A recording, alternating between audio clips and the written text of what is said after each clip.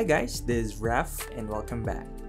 With the new iPhone release, of course, there's always a new iOS version. So this is the iOS 15. According to Apple, iOS 15 is packed with new features that help you connect with others, be more present and in the moment, and explore the world and use powerful intelligence to do more with iPhone than ever before. They don't have any kind of big changes, especially on the design or customization like in iOS 14 or in Android 12. This iOS version is just more a refined iOS 14. Most of the changes are for the sharing and notifications, but there are some other small changes that are really great too. Now in FaceTime, we have SharePlay.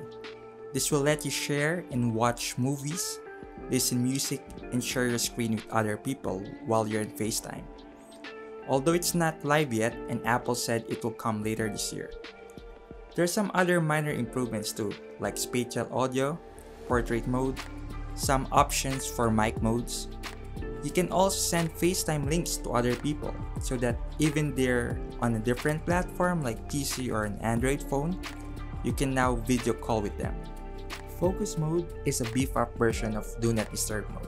Technically, it will give you more customization on the notifications that will show and organize app and widget pages on your iPhone home screen to match your activity. You can create focus mode for work, for sleep, for personal use, and etc. Focus mode status works system-wide across your iPhone, Mac, and other devices, which is a good thing for people who wanted to have that option instantly to all of their Apple devices. Although you can have an option to turn it off, that system-wide focus mode, if you just want it on your one device. Focus mode will show also on your messages like in away mode, in different chat apps. You can also automate the focus mode by location or by time or even by the apps that you will use.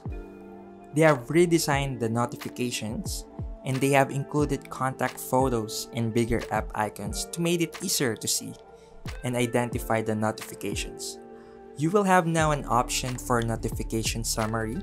So what it will do is it will compile all of your notifications for the low priority apps and it will schedule to show it on a certain time.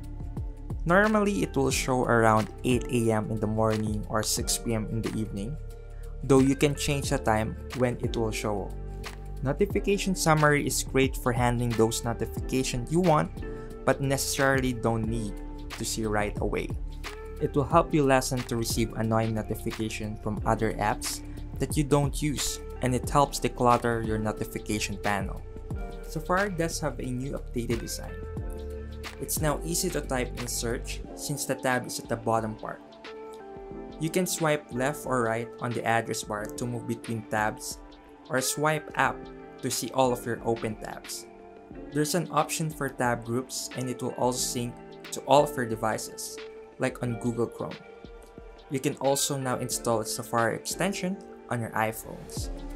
There are a lot of good things that was added on the maps as well. There's now this cool 3D mode, which you can now explore cities with detail for roads, neighborhoods, trees, buildings, and many more, though it's currently limited to certain places yet. So there's this new driving feature and it will show you the road details and driving maps that will help you see current incidents and traffic conditions on your trips. They also have this street view-like option on Apple Maps and it's great. The moving transition from one street to another is really smooth and it's much better than Google Maps. Though this street view option on Apple Maps are limited to certain places only. Live text. This is one of the new features that I really use a lot. On the camera app and photo apps, it can now recognize text and even translate it, and you can search it also on the web.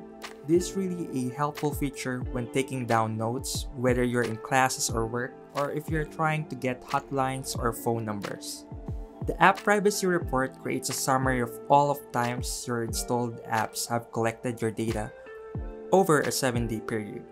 So this report includes information regarding access to your location, microphone, photos, and contacts. It also displays any third-party domains your apps may be contacting so you know where your data could end up. It is a very good tool for monitoring your privacy about your data and you can activate it by going to Settings, Privacy, Record App Activity, then Toggle On.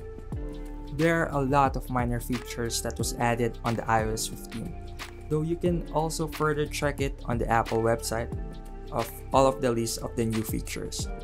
But most of these new features are not really new, because most of this is already present on other platforms like Android, especially with the Google apps like Google Meet, Google Maps, Google Lens, just to name a few. What Apple is trying to do here is they're trying to catch up now, and they're copying the good things on the Android apps and using it to improve their services too. But I really like the improvement in the notifications, the updates in Maps, the live text, although I'm not totally convinced with the focus mode yet, since for me it still lets you have access on your apps that you don't put on the focus mode via the app library. Overall, it's a good update. It's pretty much stable with some minor bugs that I noticed mostly in the notification panel. I'm using an iPhone 11 and performance is just okay, but I feel like that iOS 14.8 is smoother than the iOS 15. I tried to do a benchmark, but it showed the same result, so there's no change. I didn't notice any battery drain so far, and battery performance still the same, and it's great. If you want to get the new features, you can go ahead and update to iOS 15. But you can also wait till the next iOS update to make sure all of the minor bugs will be fixed. So this is my iOS 15 review, and thank you for watching my video. Please like, share, and subscribe, and see you soon.